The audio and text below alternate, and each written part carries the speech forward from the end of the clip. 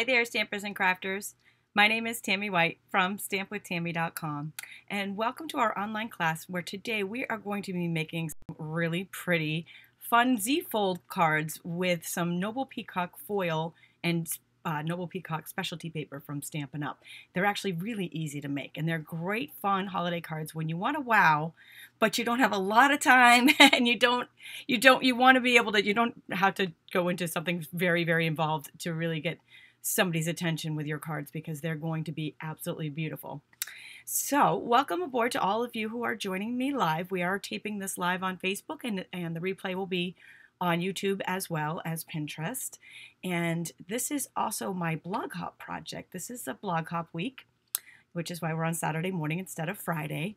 And in addition to my projects, my Stamp It Demonstrator group, a few of them have been crafting their little hearts out with Christmas and holiday projects to share with you guys, and they are amazing.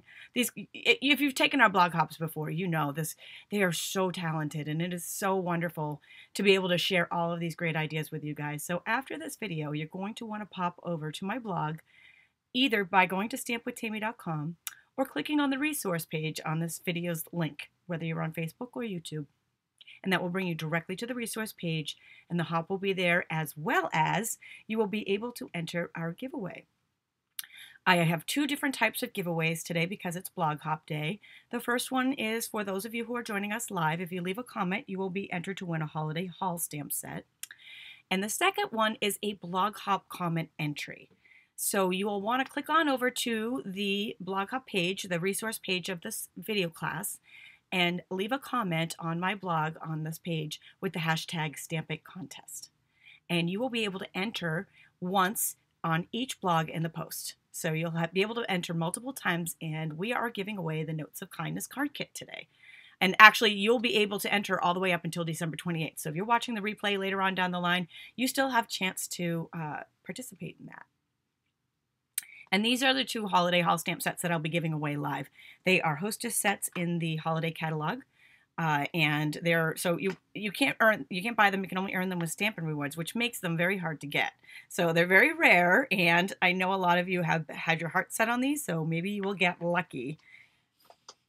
Here are the cards that we're going to be making today. It's a card set. It's actually really easy to make and so fun. I created these with the Stampin' Up Noble Peacock foil papers. There are two different paper packs here. One is foil, and the other one is specialty designer paper. They're both in the same colors, and they are Tranquil Tide, Blueberry Bushel, and Old Olive. And so we have one pack is the plain foil, and the other pack is the patterned foil designer series specialty paper. They are absolutely gorgeous. So I'm going to use pieces from each of these. There's, in fact, I'll show you what, these are the two different packs here and a little bit about them. You can purchase them and all of the supplies that I'm using today in my online store. And you can get the quick link simply by clicking on the link in this video's description and going to the resource page.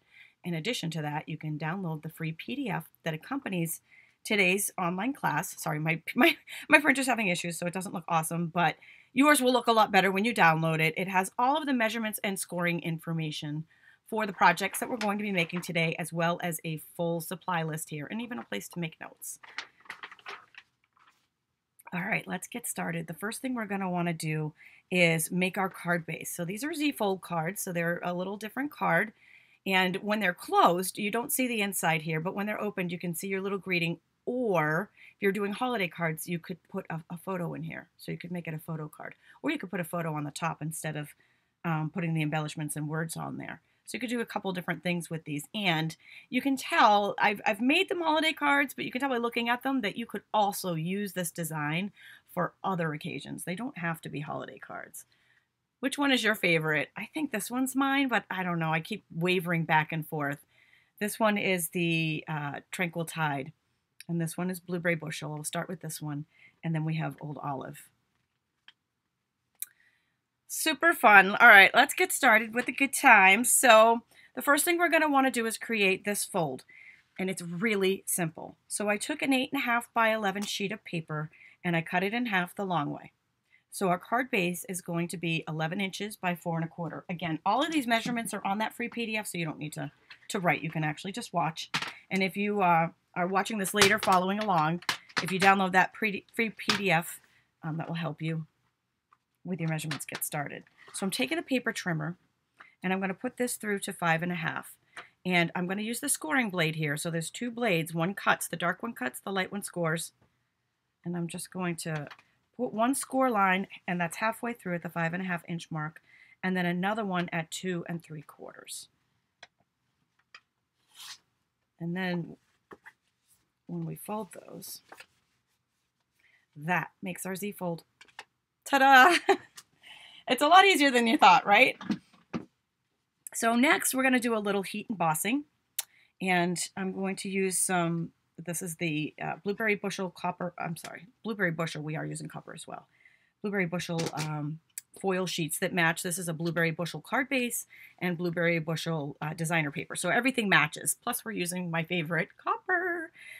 All right, so the first thing I want to do when I'm heat embossing is take the emboss buddy to keep down the static. So I'm just going to rub that, and you really only need to rub it over the lower right-hand corner because that's where we're actually going to be doing the embossing. But if you rub it over the whole thing, it's okay. It's not going to hurt anything. And then I am taking words from the stamp set called A Wish for Everything. It's a 2-box set. We actually used this on the penguins that I made last week, the penguin set. And it's got all the holidays in it. So that makes it a great and versatile set. You've got insides for your cards and outsides. But what I really like, in addition to that, is that it pairs wonderfully with this Merry Christmas Thinlits dies.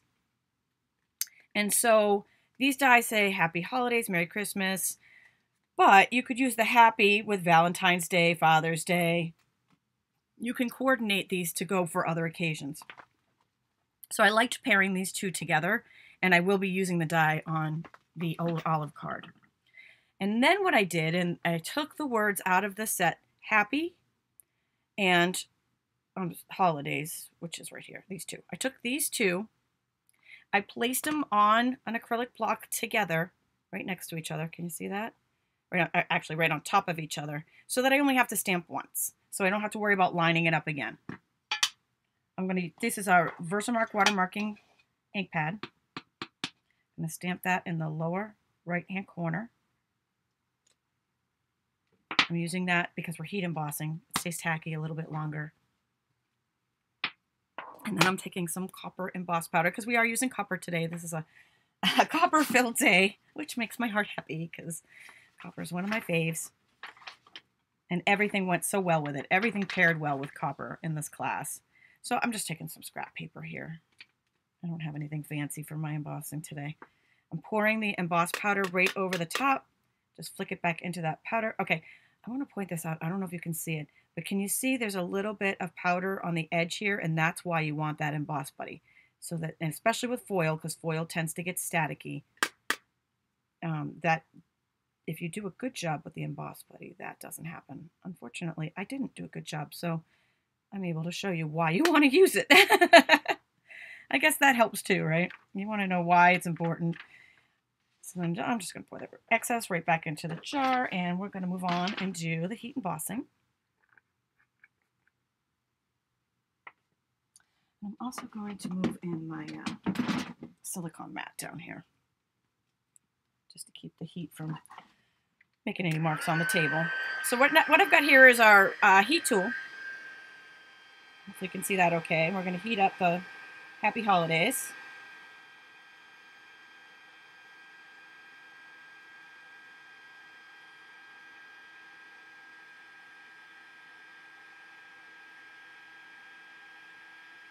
And when it starts to melt, it's just a wow. Just awesome. A little bit on the edge there we want to hit. The S. There we go. Beautiful. So it puffs it up. It makes it really fun and bright. It jumps right off of that foil, that Blueberry Bushel foil. I know, doesn't it look? Kelly says it looks so gorgeous together. It really does. So when you use that emboss buddy on the foil, it does leave a little bit of a film. Don't rub it off until you're already done with your embossing, but then you can just wipe that off. And then we're going to go ahead and start our assembly on that card. So I'm going to just use some snail adhesive here and attach this panel to a copper foil panel. Again, measurements on that free PDF. That's funny, Mackenzie. I did not plan that, but the nails kind of do match the cards. What's ironic about it is the nail polish changes color, and in certain lights it's green. So in one light it's blueberry bushel, in another light, and I don't know if I can get that lighting under these lights, but in one, they're almost old olive in one light. Totally didn't plan that. Happy coincidence. All right, so I've already pre-cut and pre-attached some of these panels together already, just to save us a little bit of time, because I want to show you a couple of tips and tricks with the other cards. So we're just going to layer the designer series paper or the foil on top of the copper. Copper is going to give us a little bit of a frame underneath. What I also found is, and I'm a snail addict, that's my adhesive of choice, but I found that the copper paper, there's something backing on the back of it that the snail does not like to stick to, so I always find it's easier to attach the snail to the base first. It sticks to it, it just, for some reason, when you're rolling it, it doesn't come out. And so I pre-cut these two pieces too. Again, these are all of this information is on that free PDF for you.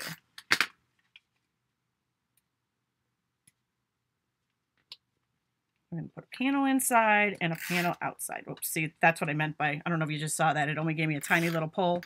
So if I put it on here and then stick it, it works much better. And when those are on, that gives us our fold. Oh, thanks, Terry. She says she always loves starting out Saturday morning with the classes. That's awesome. Thank you. So next up, we're going to take the piece that we embossed. This is going to become our centerpiece here. And because it doesn't always, oh, actually, this did pull out okay on the copper. Usually I would just put a little bit right here on the pattern paper if it didn't. And for those of you that prefer the liquid glue, that is actually probably even an okay, even if not a better substitute. It's just not my preferred adhesive. Now this panel, it's very vanilla layered over copper, measurements on the free PDF. And what I did to line that up, actually, if you just place it in the middle, it should line up because we already placed that down there, but I just want to double check with this, make sure that it's, since we place this in the middle, if we place this in the middle on the inside, it should be hidden when the card is closed. But I just want to double check before I press it down. And then this is like the creme de la creme on the cards. So on all of the cards, I used these. These are the brightly gleaming elements, and they're, see how copper they are?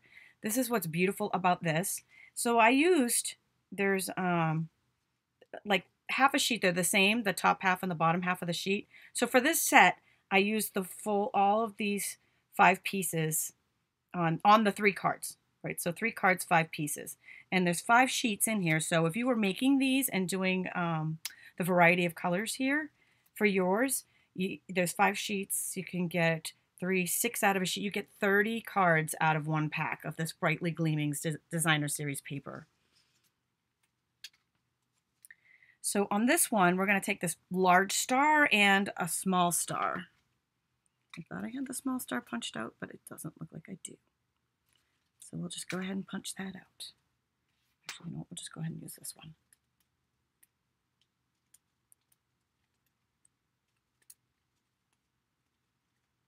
Thank you, Tina. I do love the colors. She says the colors on these cards are gorgeous. They really are. They really are so pretty. So I'm going to take snail adhesive. Again, if you were using liquid glue, you could probably get it in here and you won't get what I call panty lines. And those are the little adhesive strings that show through these tiny little pieces. But it's just, I just would rather use snail. So if you are like me and would rather use snail, just take your paper piercer end of take your pick tool or any paper piercer. Just poke out any adhesive that shows through. And pop it down.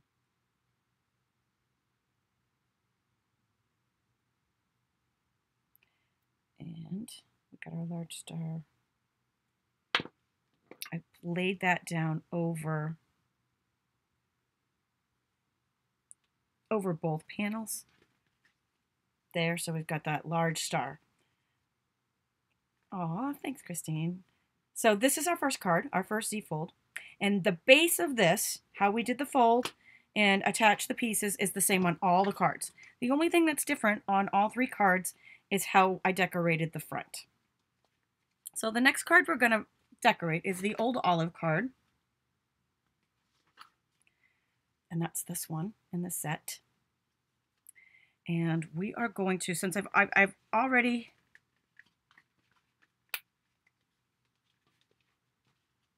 pre-done our base here. So we've got our card base already done. I've put the panels on and the inside on. So this one, it's just decorating the outside panel on this one. So I pre-heat embossed the Merry Christmas, just like we did on the first card. Since we did that on the first card, I figured we were okay not doing it on this one. And then I'm going to take these 2. These are from those brightly gleaming elements. They are just like sprigs. Put some snail on the back of that, just a touch, or some mini glue dots if you prefer. And I had that coming kind of up on the side like that. And then a little bit of adhesive. Just on, now, I'm not sure if I pointed this out on the first card, but you only want adhesive on the left-hand side because you don't want it to stick to your card. So the adhesive should only be on the part that sticks to this side. There we go. And then I'm going to take another piece of the brightly gleaming elements, and I'm going to hide it underneath this interior piece, the little piece that we're going to write on or put a photo card on. So I'll put a little snail on that one, and since I've kind of pre-attached that one, I'm just going to lift it up a little bit to get that underneath. And also so that it matches. So we've got a little sprig coming up on either side when you open. Makes it pretty. And then I took that, I used the Christmas from a Wish for Everything stamp set, and I took the Merry out of the Merry Christmas Thinlit dies, and I used that in copper. I die cut that in copper. So we have our Merry, our pretty Merry out of copper, and we're going to just attach that onto the front here. Again, using either liquid glue or snail adhesive. I still had a couple of pieces in there from the die.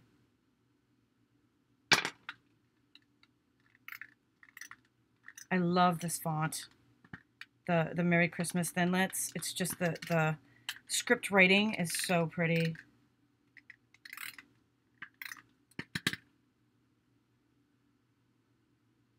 And then I'm going to put that down on the front at a little bit of an angle.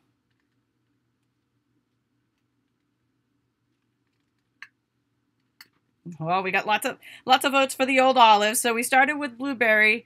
We're working on Old Olive now. That's complete. I'm loving to hear your favorites on this one. And the last card is our Pretty Peacock card.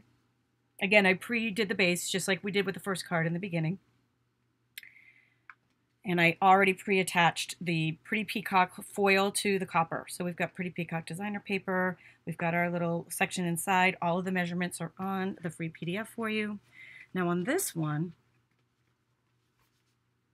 we're going to make a little package out of it. So we're going to make this ornament using the Brightly Gleamings ornament out of that set. And we're going to use some of this really pretty, it's, I believe is it cotton ribbon? It's cotton and copper. As soon as it said copper, oh, it's classic weave ribbon it's called, and copper. And it actually says Merry Christmas right on it. Oh, it's so pretty. I'm dying to use this ribbon. So I'm really excited to have a gorgeous project to use it on. So we're going to take those brightly gleaming elements, and we're going to take that ornament and punch it right out. So it's a pretty good value, right? If you were making this full set just like this, you could get 30 cards out of this one pack of brightly gleaming elements. So we've got the ornament, and then I'm going to take a piece of scrap Pretty Peacock foil.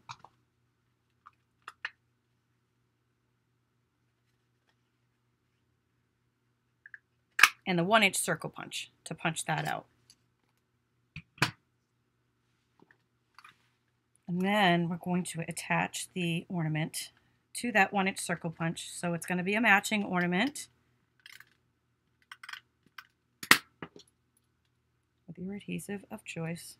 But if you're, oops, I don't have that twisted in on the Take Your Pick tool, which is kind of, you know, something you want to do when you're using the tools. They twist in and out because you can interchange them. I'm just doing this kind of quickly. If you have the fine tip glue pen or liquid glue and you're friends with it, that would be a really good choice here. So we have our ornament. Thanks for the heart, you guys. Daphne says this one's her favorite. It is up there for me too. I don't know. I keep thinking this one's my favorite and then I keep doing the other ones and I'm like, oh, I love these too. So you want to cut 2 sections off that are going to fit your front piece here, but you want to make sure that the Merry Christmas stands out, but a little bit to the side here because we're going to kind of tie a knot there. So I have to trim it right in the middle of the Merry Christmas, but we're going to. It doesn't matter so much going up and down. It doesn't matter if the Merry Christmas shows, but we definitely want it to show when it's going the landscape one. And then I'm just going to tie this in a knot.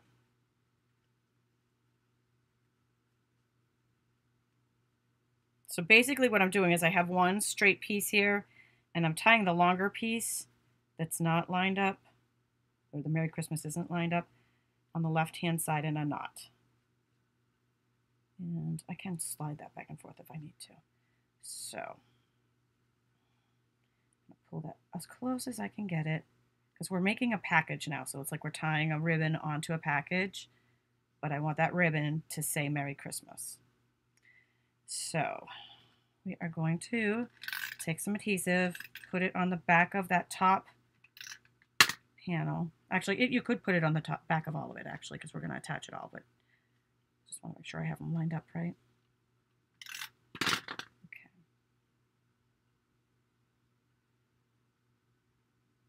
Here we go. I lost track of it for a minute there. Okay, that's the front, right? No, this one's the front. Oh goodness, I already lost track of which one was the front. I think it's this one.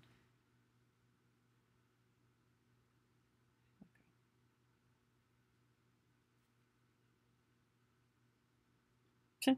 Somehow I just knew I was going to end up doing that.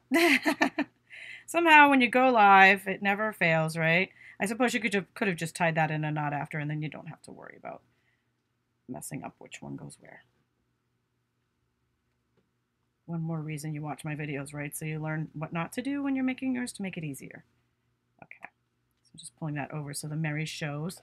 I just need a little bit more adhesive on this last section. And that's going to go on the back.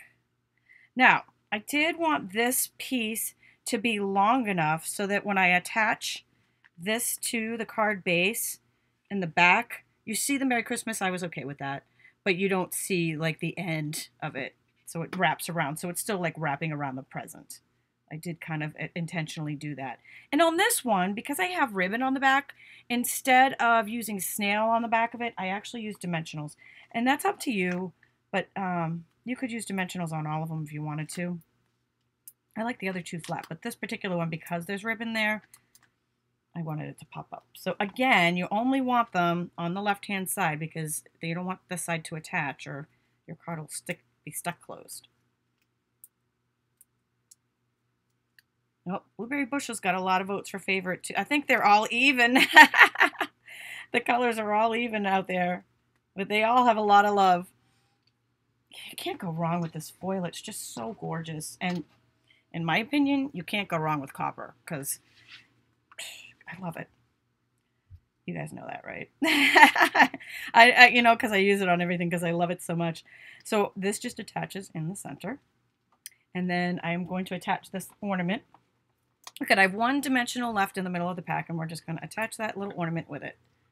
It's perfect timing, right? And that's just going to go down here. And then our card is complete. And that completes our set of cards. See, I told you they were easy, right? 20 minutes, we have a full set of 3 Z-fold cards.